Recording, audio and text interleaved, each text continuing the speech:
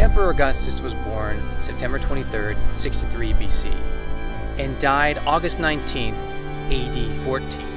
And this year, in 2014, we remember 2,000 years since his death and the lasting impact that he had not just on the city, but the entire empire of the ancient Romans. Where did Augustus leave a lasting mark in the city of Rome? Well, we can look at very many places. Of course, we go to the Palatine Hill, where he had his house next to the temple of Apollo Palatinus. We can go down to the Forum, where we can see his completion of a number of projects started by Julius Caesar, the Basilica Julia, the Curia Julia, and of course he added other constructions as well. We can go into the Campus Martius, sprawling from the southern end in the Theater of Marcellus all the way to the north, where today's Piazza del Popolo is located, and nearby we have the monumental Mausoleum of Augustus. The cornerstone project, of course, is the Forum of Augustus. The Roman Forum itself was already overcrowded, and Julius Caesar started his own forum.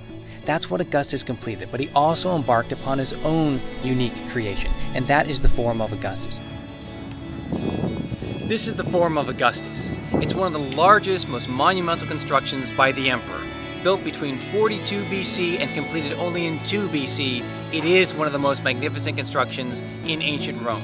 And we can see so much of it today is still so well preserved.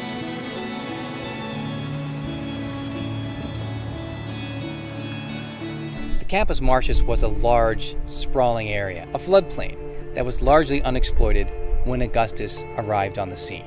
And at the southernmost end, he defines it by the construction of the Theater of Marcellus. And to the north, he limits it with his massive mausoleum.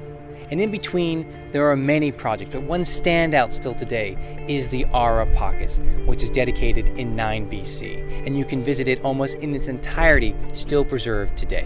The Mausoleum of Augustus was one of the great projects of the emperor, and is where he was laid to rest August 19th, AD 14. Today, it is a project for restoration still waiting to happen. Originally, Augustus placed his Res Gestae, or his autobiography, on the Mausoleum of Augustus. Today, the Ara Pacis Museum boasts a copy of it on the outer wall, and you can come and enjoy and read about the history and the life of Augustus according to the man himself. What I love about this section is you've got so many things that you can read about and you can actually physically see within the city, like the Theater of Marcellus and the Temple of Apollo nearby. And so many of these things that he's describing that he builds, we actually get to see still today, still standing.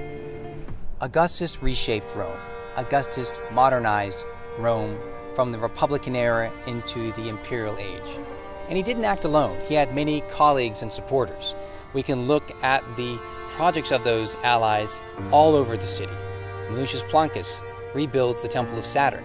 Calvinus rebuilds the Regia in the Roman Forum.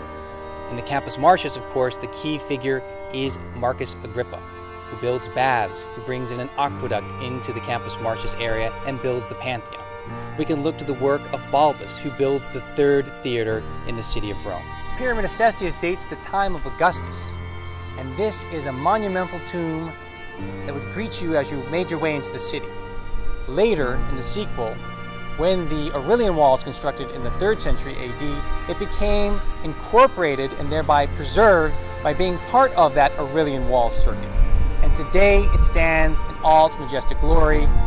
It's been restored, it's been cleaned, and the water seepage has been resolved. This is one great spectacular monument, particularly important as we celebrate 2,000 years since the death of Augustus in 2014.